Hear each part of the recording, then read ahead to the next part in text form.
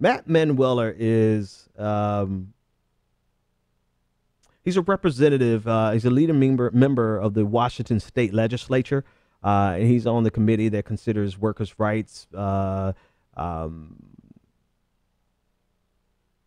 And he's come to the forefront because of, well, I'm going to see if I can show you on the screen, but I can show you better than I can tell you. So Matt Manueller, basically, he's on the committee to have the interest of workers' rights in mind, but he's against the minimum wage. And not only is he against the minimum wage, he's terribly vexed that the minimum wage in Seattle was raised to $15 an hour. And so in the light of the victory, that most people consider this a victory, because you can't really, you can't live in Seattle on a lot less than $15 an hour. Like, you're still going to be struggling. And so most people consider this a victory. Matt Manueller, who's a representative, right? He's an elected official, and he's charged with working on behalf of workers' rights. Most people are congratulating each other on the thousands of Seattle minimum wage workers who actually got a victory. They got a raise, $15 an hour. And Matt Manueller, he tweets out, no, it's not congratulations. It's actually condolences to those who will never get hired because of the increase in the minimum wage. And apologies. This is actually his tweet. Apologies to those who still believe in science. I don't know what the hell he was talking about there. I mean, maybe it was an inside joke.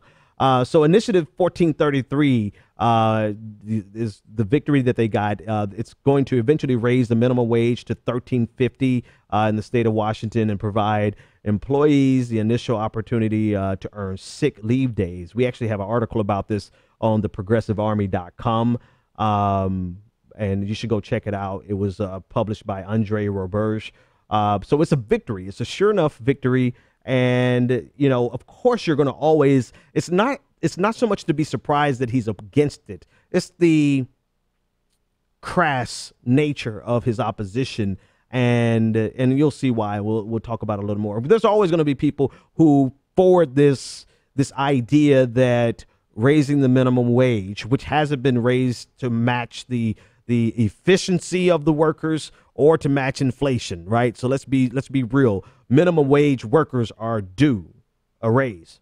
But you always have the opposition to it who say that the hike is going to increase the cost of our burgers.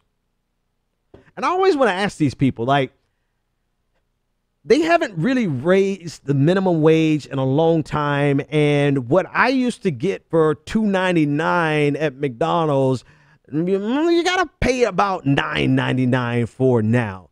So they raised the prices anyway, right? It's a red herring at best, right? Because the prices have consistently increased. The difference has gone to corporations. It hasn't gone to their labor, right? And we pick up the cost for labor for the lack of salary being paid to these workers. We pick it up by them being on our safety nets, food stamps, welfare, right? McDonald's in particular, Walmart also in particular, they don't make enough money at these organizations to actually live. And so corporations have been raising prices anyway. Anytime somebody asks you, oh, you want to pay more for your burger? Say, bitch, I've been paying more for my burger every year. Like, every year my burger goes up. It's getting expensive. It gets very, very expensive to eat junk food and to go shop at some of these big box stores, right? Because the prices have steadily increased. Yes, I think Walmart might actually buck that trend, but they buck it so hard that they can't even afford to maintain some basic things that help keep the store safe, right? There's a big expose on how Walmart tried to cut their prices so low that they could not even afford the same amount of workers. So it's like you're stuck in between all of these worlds. And let me finish that thought. I'm sorry. They could not afford the same amount of workers, and they no longer had the deterrent to all of the shoplifting that took place. And so now there's a massive amount of shoplifting that takes place because Walmart wants to maximize their profits at the expense of labor. And so you're going to always have corporations who do things at the expense of labor. And that's why we elect officials who can basically represent the interests of the people against these large corporations. I mean, and I'm going to get back to Manuela in a second, but now that we're on this conceptually, it's something we really have to discuss because, you know, we have big business. Let's do it very simplistically. Let's go to the kindergarten level. You have big business, and big business is looking out for itself. Can we all agree to that, right? I think everybody ideologically can agree that big businesses do what's in the best interest of the business. Republicans and conservatives and all neoliberals are going to try to convince you that what's in the best interest of the big business is also in the best interest of the body politic, the people, and labor. That's bullshit, right? That's complete 100% bullshit. And that's why let me finish. Let me unpack it a little more. All right. Big businesses, whatever's in the best interest of the big business is not necessarily in the best interest of the people, not necessarily in the best interest of labor, and not necessarily in the best interest of the government. But conservatives and neoliberals want to convince you of that. All right, now you get that. Who can actually help protect us from big business? It's not the disparate individuals that make up America, because individually we are subjected to massive marketing campaigns. We're almost like Pavlov's dog, right? Right jingle comes on, we're going to get up and go buy their shit because we've been inundated by all of the propaganda, all of the otherwise known as marketing. We have been inundated and controlled by it. So who is going to actually represent the best interests of the people, labor, and the body politic against big business, particularly where the interests of big business are contrary to the interests of the people? Who's going to do it? It's supposed to be our politicians, but kiss my ass if you can find one right now who's actually doing it besides Bernie Sanders and his crew. So we elect these people to actually do what's in the best interest of the people, we the people, and they have always, without question, done what's in the best interest of big business. Big business doesn't need to be protected from the people need to be protected from big business. All right, coming back to Matt Manuela. He's elected to represent the people, and he serves on a committee to actually serve labor. And in the face of something that's actually beneficial to labor, he spins it as something that's negative against labor. And he goes even further. When he was asked about minimum wage, he tweeted out to Goldie H.A. He said, yes, 0 would be the perfect minimum wage. And this is not a radical statement anymore. This is actually the position of many Republicans, libertarians. Many of them believe that the minimum wage is anti-business. And then this is what they always try to sell you the spin. Read through the spin. The spin is this: if you have a minimum wage, it's going to prevent your teenagers from getting some starting jobs because nobody's going to hire your teenager at $15 an hour. Truth of the matter is, it's not teenagers who need the $15 an hour. It's the 70-year-old retiree who has no retirement. So we're not talking about kids, but they try to spin it that way to say, oh, think about the babies. And you have in general, they feel like it's anti-business because it's interfering with the markets. They believe in the free markets up until the point where it interferes with the profits of their donors. Right. So it's not even a free market thing. We have plenty of things that interfere in the free market to the benefit of big business. They just don't want you to interfere with the free market to the benefit of labor. I'm on one tonight, y'all. I'm feeling it tonight. All right. So now back to Manuela. He goes and says that it's the perfect minimum wage is 0. This is a person who's supposed to be representing labor, serves on a committee to represent the workers. And we have literally put the fox in the hen house. This guy has 0 regard for labor, and yet he's representing labor. I mean, it's like getting, I don't know, I don't have anything to compare it to. It's like taking, I don't want to use drugs because there's a lot of addicts in the world. It's like putting Hugh Hefner in Penthouse, right? He's clearly going to take advantage of Penthouse because that's just, he's the vulture. It's like, you put people, and this is why I have to be so careful on local elections, because when you elect these local statewide officials or these local council members, you have to realize their nationalized ideology transcends locally. And so what they believe based on whatever the hell Rand Paul, whatever libertarian is feeding them about a zero minimum wage or no minimum wage, rather, or whatever conservatism is feeding them, they're going to bring that and they're going to nationalize your local politics based on that rhetoric. So you have to pay attention to these people like Manuela. So it even gets a little worse. Manuela actually was in an email exchange, and I have the images. They'll be posted afterwards. He was in an email exchange. They were questioning him about zero as the minimum wage, and a constituent actually questioned. I think I have this image prepared. This is even better, right? That's good. The constituent was asking him about, what do you mean? What do you mean about a zero minimum wage? That was done away with at the end of the Civil War. Do I have it? Yeah, I do. Here we go. This is the exchange. And of course, this email is public, so that's why we have it there. In the exchange at the bottom, if you start at the bottom, the constituent is asking him about his tweet. Zero is the minimum wage. Sorry, but that was eliminated by the Civil War. He returns and says, add that to the list of mistakes that were made during the Civil War. Now, some people take this as a means of saying that he's comparing like the minimum wage to slavery. I'm not going to go that far.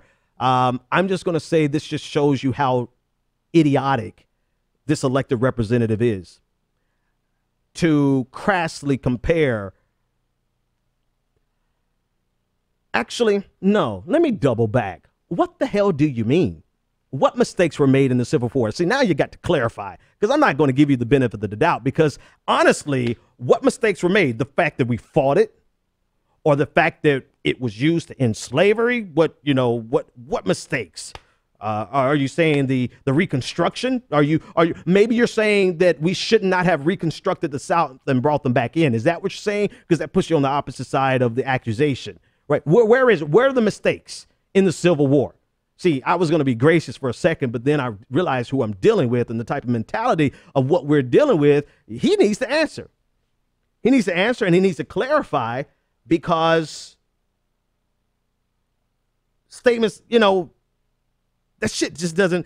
I have all kind of vernacular getting ready to come out for this dude. It just doesn't jive well with me, to be honest with you. It doesn't sit well with me for an elected representative to compare minimum wage to the Civil War and to speak of the Civil War as if it was a mistake. Which part? So anyway, there was a radio show that interviewed him, and actually I think I have an image of this dude. Let me pull the image of this guy up so you can see how brilliant he doesn't look. Yeah, I'm talking about how you look, bro. There you go. I got to move that TV. This guy. Anyway, so a radio host had a chance to speak with Manuela, and he is getting criticized by the Working Washington, and he said, quote, he said, "I wasn't surprised to be getting criticized by Working Washington, which he considers to be a dishonest socialist front group." Oh no, socialism. He said, to suggest that anyone support, and these are actually the words of the radio host that interviewed him. He said, to suggest that anyone supports slavery or that people should not get paid for work is patently absurd. No one I know thinks this. Obviously, I don't think that. As to the mistakes made during the Civil War, he said the mass killings of civilians during the New York draft riots. Okay, I guess you're going to say, I guess I could stop there and guess the rest. The march through Georgia, the burning down, all the war crimes. So the war crimes part. Here's a problem. Okay, no, I'm going to give him the benefit of the doubt and read the rest. The rehiring of George McClellan after he was relieved of command, ignoring the writ of habeas corpus and the ex parte Merriman case. Yeah, that was a I guess that was a mistake, war crime ish. Anyway, using military tribunals to try civilians. I mean, this dude, in order to cover, let's be real, right? In order to justify this gross statement, he went and got his history book and looked up all the bad shit we did in the Civil War. All right. He said, quote, I stand by my view that the minimum wage laws are harmful. They kill jobs, disproportionately hurt minorities, young people, and immigrants. What I tell you. Simply put, minimum wage laws do more harm than good. Bullshit. This does not mean that people shouldn't get paid a fair wage for their work. It means free people should be allowed to freely negotiate their wages with other free people and come to a voluntary and mutually agreed upon wage, which I am sure he's against unions too, listening to this language. That's the way markets have always worked. No, the government has no business telling people what they can and cannot work for. Okay. This goes back to the broken, piss poor ideology of libertarianism and more of your right-leaning conservatives, further right conservatives. They honestly think that the ideal situation is for you as an individual to negotiate with a corporation for your salary. Now, this works. This works if you are a headhunted CEO. This works great if you're like the elite of the elite with the Harvard education and the work at Goldman Sachs, and you basically can write your check. It works great because you can go in and say, I expect to get paid $13 million a year, but I also expect $180 million in stock options. This works great for you. You know who it doesn't work great for? Low-wage workers. But yet they want to sell you the pipe dream that the free thing to do, the freedom thing, the freedom way is for you as an individual to be able to go and negotiate your wages. And if you want to take $4 an hour for your wages, you should be able to take $4 an hour for your wages.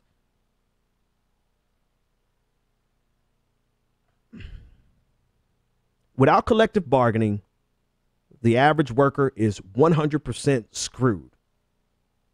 Without a government fighting on behalf of labor, all of the American workforce, everyone who has to work for wages is 100% screwed. And we have elected people like Manueller, who looks like Bobo the Clown. We've elected the hens into the fox into the hen house. We've elected people who have zero interest in protecting the best interests of workers against corporations, because let nobody fool you. It is a battle. Every time you go to negotiate, and most people don't even get a chance to negotiate. What the hell am I talking about? Like, I'm in the privileged crowd that actually gets to sit down and negotiate my salary. Most people don't get a second to even consider. They take whatever they can get. And without leadership to actually fight on behalf of those people, they will get taken advantage of by big business every single day. And instead of doing what's in the best interest of the people from whom they were elected and for whom they're supposed to represent, they always capitulate and serve big business. And then they try to convince you with some freedom. Freedom says that you can negotiate for yourself. Go in there and negotiate the very best deal that you can. And that's the American way. No, the American way has been for elected politicians to forget about and erase the needs of their constituents so that they can buddy up with the corporations who donate money to their campaigns. That's the American way, and that's what we have to change.